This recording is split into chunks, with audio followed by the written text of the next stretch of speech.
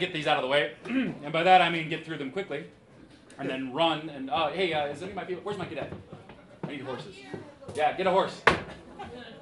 I'm gonna need it. I'm gonna call this the satire set. I'm gonna start small and build big. Oh yeah. And why? Why do we do satire? Bards in the SCA serve many purposes. The key purpose of a bard is to inspire, to give us reasons to sing together and things to sing about. He says as he frantically turns pages trying to find the song he wrote. No, that's not it. That's not it. That's not it. Oh, it's the first one I wrote, yeah.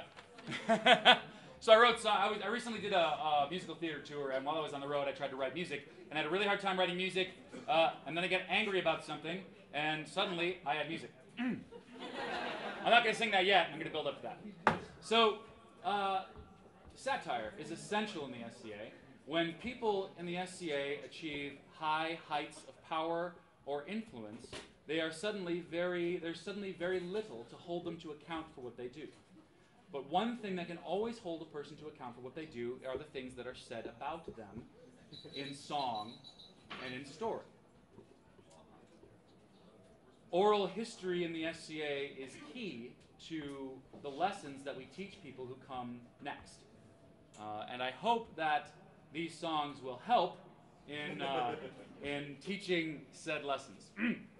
The first one is about a very good friend of mine. Actually, it's about lots of friends of mine. And most of my friends. Oh, Rian, I need you to get the thing. The thing that you did. Oh, you don't know where it's at? Yeah, it's with the other thing. In your book. Oh, yeah, it's not in my book.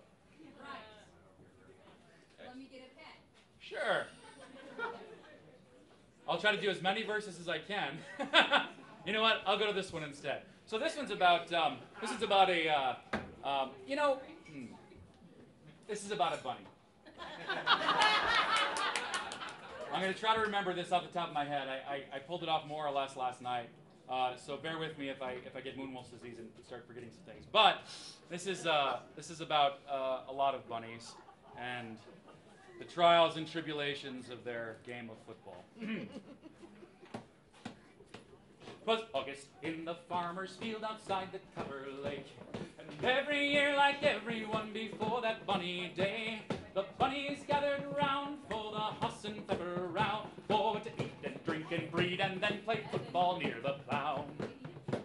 Now bunnies breed like rabbits, for there's warrens all a bunch, and some of them are smaller and some of them are lunch, but some of them are bigger, and the biggest don't you see? Well, they all recruit the little ones in hopes of victory.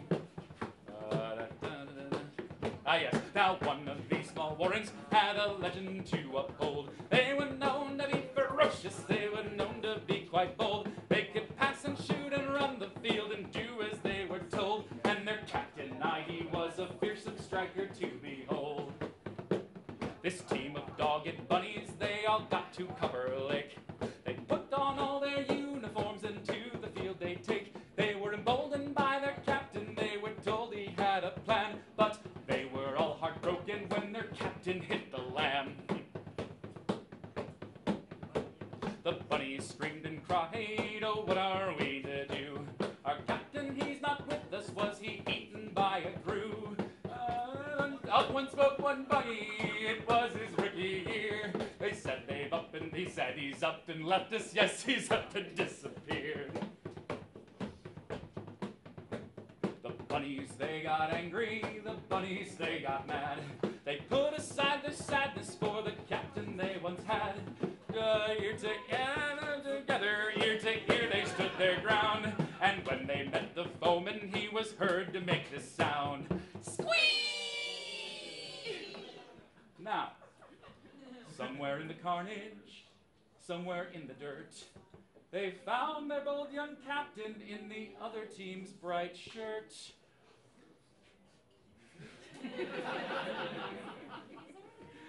Something about leaving them. What?